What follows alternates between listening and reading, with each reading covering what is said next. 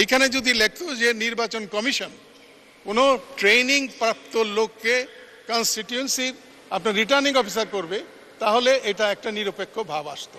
আজকে যেই সংশোধনী আনা হয়েছে সেটা হচ্ছে 91AA। আমাদের এখানে আইন অনেক কিন্তু বাংলায় করেছি, এইটা অবশ্যই বাংলায় করা উচিত ছিল, এটা অবশ্যই বাংলা করা উচিত ছিল, এবং যেটা আপনি আজকে আইনটা আনছেন সেটাও বাংলা করা উচিত ছিল, কারণ এইটা একদম জনসাধারণের জন্য আইনটা যাতে পড়ে বুঝতে পারে। মাননীয় স্পিকার, একটু বলতে হয় যে আমাদের দেশ বাংলাদেশ একটি স্বাধীন সার্বভৌম প্রজাতন্ত্র বা গণপ্রজাতন্ত্রী বাংলাদেশ নামে পরিচিত। সেকেন্ডলি,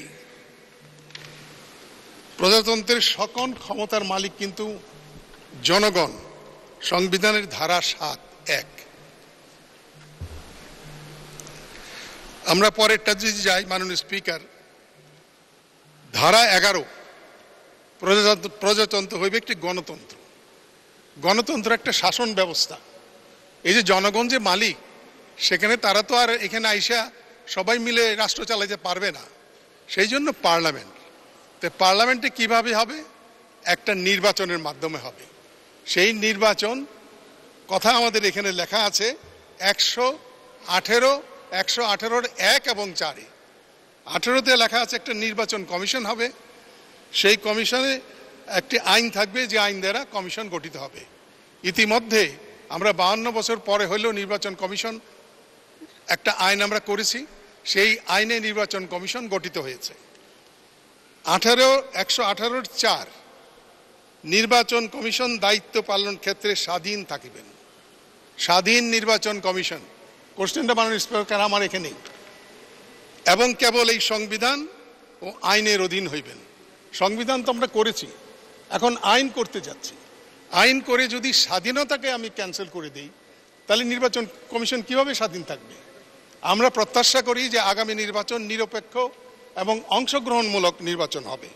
সেইখানে আজকে আরপিও তো দেখলাম, কিছুদিন আগে মনে আছে মাননীয় স্পিকার, যে আমাদের গাইবান্ধার নির্বাচন খারাপ হয়েছিল, সেটা নির্বাচন কমিশন বন্ধ করে দিয়েছিল। আমি জানি না কি কারণে মাননীয় আইনমন্ত্রী এখন আনলেন যে নির্বাচন কমিশন আবার পুরো আপনার ইয়েকে বন্ধ করতে পারবেন না, পোলিং সেন্টারগুলো যেখানে গন্ডগোল হয়েছে সেখানে বন্ধ করতে পারবেন। মানে সেখানে স্বাধীনতার হস্তক্ষেপ। যদি নির্বাচন কমিশন যদি মনে করে সকাল থেকে যে এইখানে আরও অনেক গন্ডগোল হবে, পরিবেশ খারাপ, যেটা গাইবান্ধাতে হয়েছিল 2-3টার পরেই তারা বন্ধ করে দিতে পারে, সেই স্বাধীনতা খর্ব হয়েছে। মাননীয় স্পিকার, এই স্বাধীনতা খর্বের সঙ্গে সঙ্গে আমি যতগুলো জিনিস পড়লাম এই সংবিধান থেকে, তার সঙ্গে কন্ট্রাডিক্টরি। মাননীয় স্পিকার, সেকেন্ড হয়েছে আপনার রিটার্নিং অফিসার। আগে আমাদের সময় রিটার্নিং অফিসার ছিল ডিসি। একটা জেলাতে আপনার 500টা কনস্টিটিউয়েন্সি থাকতো, 11টা, আমার জেলাতে 11টা আছে, 11টি রিটার্নিং অফিসার ছিল ডিসি। এখন প্রত্যেকটা কনস্টিটিউশনের জন্য আলাদা রিটার্নিং অফিসার দিয়েছে। আর আমার এলাকায় যদি রিটার্নিং অফিসার হয় দিতে যায়, তাহলে ইওনো ছাড়া তো কাউকে পারবে না, আর ইওনো ঘুরে ফিরে সেই সরকারি কর্মচারী। এইখানে যদি লেখতো যে নির্বাচন কমিশন কোনো ট্রেনিং প্রাপ্ত লোককে কনস্টিটিউয়েন্সির আপনার রিটার্নিং অফিসার করবে, তাহলে এটা একটা নিরপেক্ষ ভাব আসতো। থার্ডলি,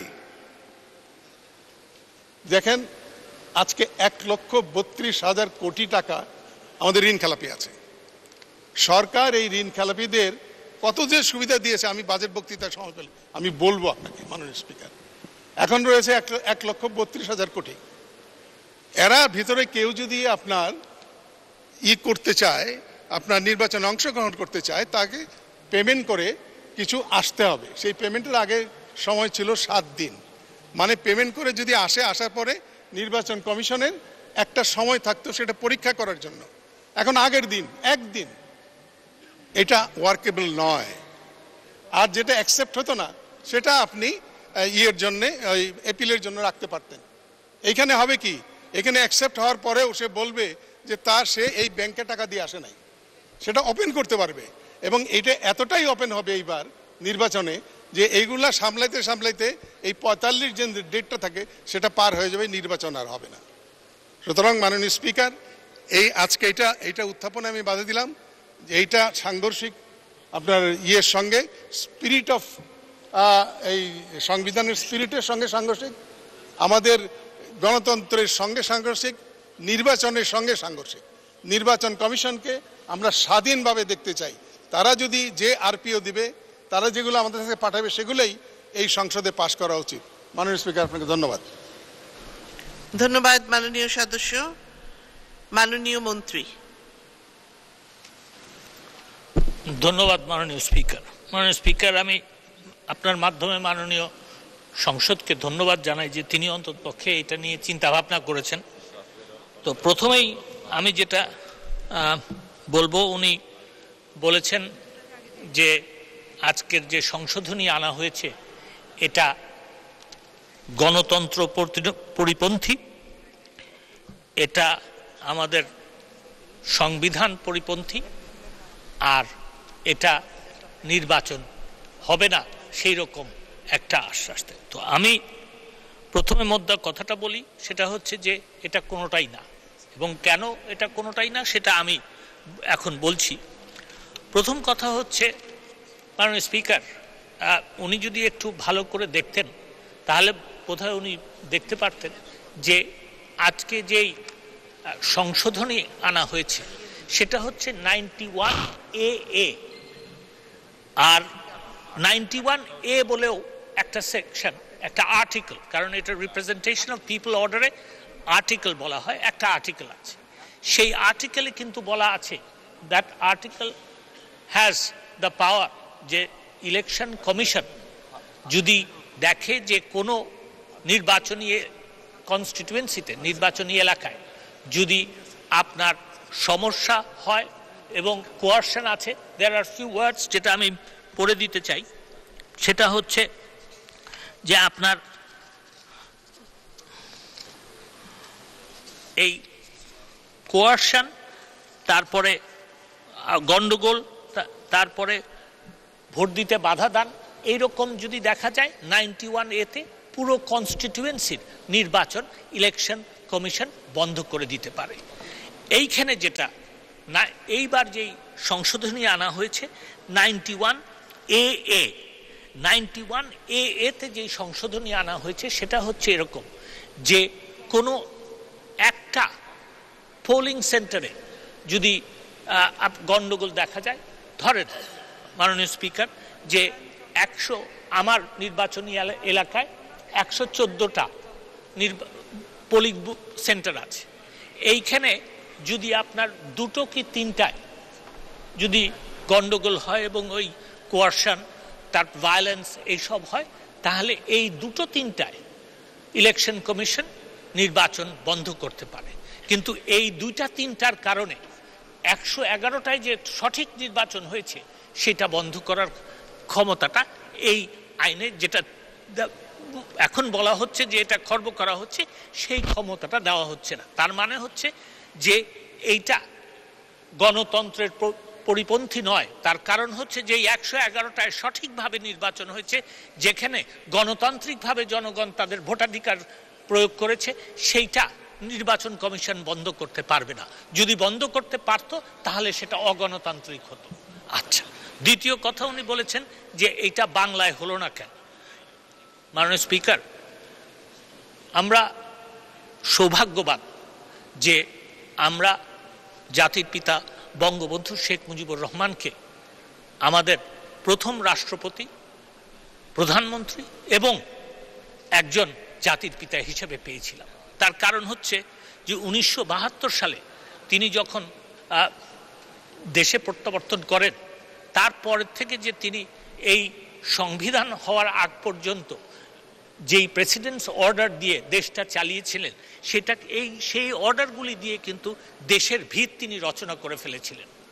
আমরা তার প্রতি শ্রদ্ধাশীল হয়ে, সেইগুলি কিন্তু প্রত্যেকটাই ইংরেজিতে করা ছিল, তো তার প্রতি শ্রদ্ধাশীল হয়ে এই যে প্রেসিডেন্টস অর্ডারগুলি, মন্ত্রী পরিষদ সিদ্ধান্ত নিয়েছে যে এই প্রেসিডেন্টস অর্ডারগুলি যেহেতু জাতির পিতা সংবিধান হওয়ার আগে, এবং সংবিধানে যে কথা লেখা আছে যে বাংলায় হবে সেটা হওয়ার আগেই করা হয়েছে, এগুলি পরিবর্তন করা হবে না।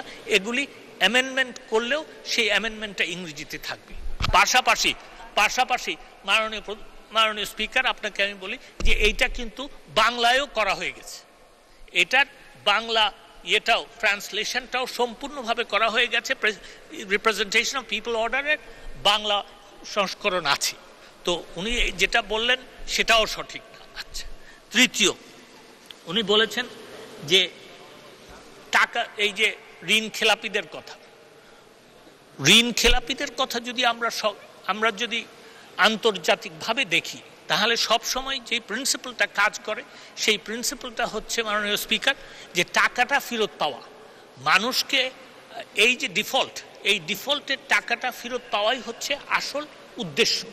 এবং সেইটার কারণেই এটা আরও সময়টা কমিয়ে আনা হয়েছে যে যারাই নির্বাচন করতে চান, যারাই ডিফল্টে আছেন, তারা নির্বাচনের ইয়েতে একদিন আগেও এই টাকাটা যদি দিয়ে দেন সরকারি কোষাগারে, ব্যাংককে যদি ফেরত দেন, তাহলে তারা নির্বাচন করতে পারবেন। এইটা হচ্ছে two facilitate the return of the লোনড মানি। তো সেইটাও আপনার দেশের উপকারার্থে, জনগণ যাতে তাদের সেই টাকাটা ফেরত পায় সেই কারণে। মাননীয় স্পিকার তিনি আরেকটা কথা বলেছেন, সেটা হচ্ছে রিটার্নিং অফিসার। মাননীয় স্পিকার, ডিস্ট্রিক্টে একজন রিটার্নিং অফিসার থাকেন, তিনি কিন্তু ডেলিগেট করেন এবং এই ডেলিগেশনটাই কিন্তু এইখানে বৈধ করা হচ্ছে, এইটুকুই।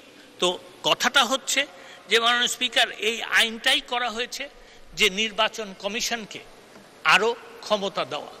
নির্বাচন কমিশন এই আইনটা করে এই সংসদে পাঠিয়েছে।